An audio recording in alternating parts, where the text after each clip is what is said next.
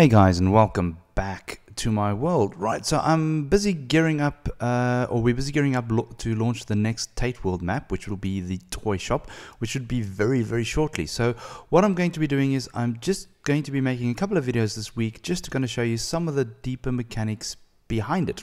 So the first thing that you will see is that we are kind of using a custom resource pack. Now normally it would not be a problem because we embed these resource packs in the actual map itself.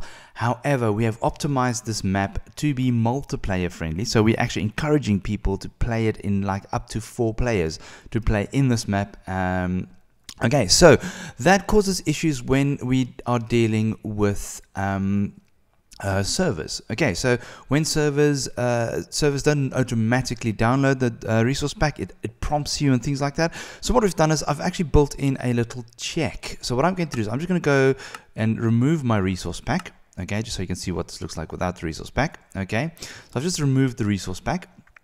So when you start, you actually end up in this little green room. So the moment you log on, you end up in this little white room. Now you'll see, right, at the moment, I am actually in Minecraft 1.8.3.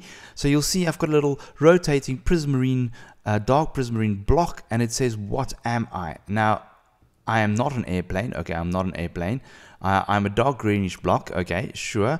And I've got her. Okay, now the her just says, can't see the rotating block. To play this map, you need to be in Minecraft 1.8.3. Please upgrade your game client. You also need to ensure you are running the Toyshop texture pack. Okay, so that's what the her does. The her just checks to see if you are actually in 1.8 or yeah, I'll show you when I go into 1.7. Okay, so I've got this rotating block. Now, all this rotating block is, if I go into game mode 3, as you can see, it's just a named armor stand that I'm rotating. That's all it is. Okay, very straightforward, very simple. Okay, in 1.7, armor stands didn't exist, and you didn't have floating text, so you won't see this at all. So I'm not seeing an airplane. I'm actually seeing a dark greenish block. So if I hit this button, you'll see it says, "Please download resource pack. Check the chat for link." Now, if I check the chat, it says here, "This map requires the use of a texture pack. Please download it here." Now, if you actually click on this, it will actually, you can copy the link to your clipboard, or you can say yes. This will actually open up a web browser and allow you to download that from Dropbox. Now, that link at the moment is still not the final link, but it's just to show you. So you can actually get somebody to actually download, download it and then have everybody install it. So let's just say I did actually download it and I did install it. I then just activate it. Okay, and okay, done. Suddenly you'll see things look a lot different. So the common people, Adam Clark, actually retextured that block for me, and he created this awesome little airplane which is used in the game. Okay, so now I say, is this a dark greenish block? No, this is an airplane. So that means that if I see an airplane, I am in Minecraft 1.8, okay, and I am running the correct texture pack. So that means I can actually now go on and play the game.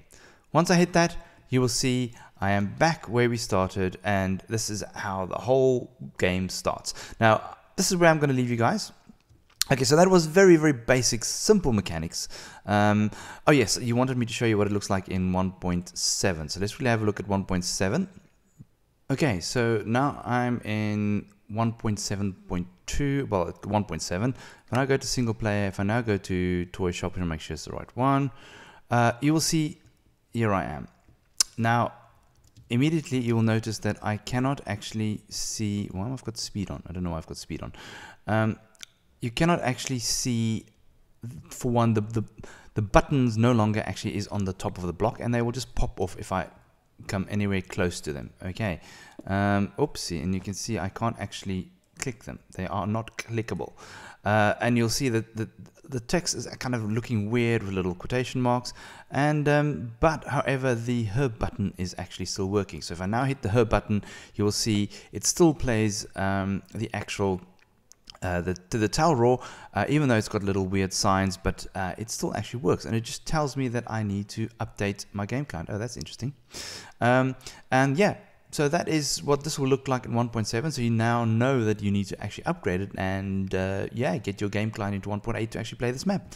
Cool. So I hope you guys will enjoy this map when it's out. It's going to be quite different. I'm going to be making a few videos on this map this week, probably one a day up until the launch of this actual map. Guys, thank you very much for watching, and as always, I will check you all later.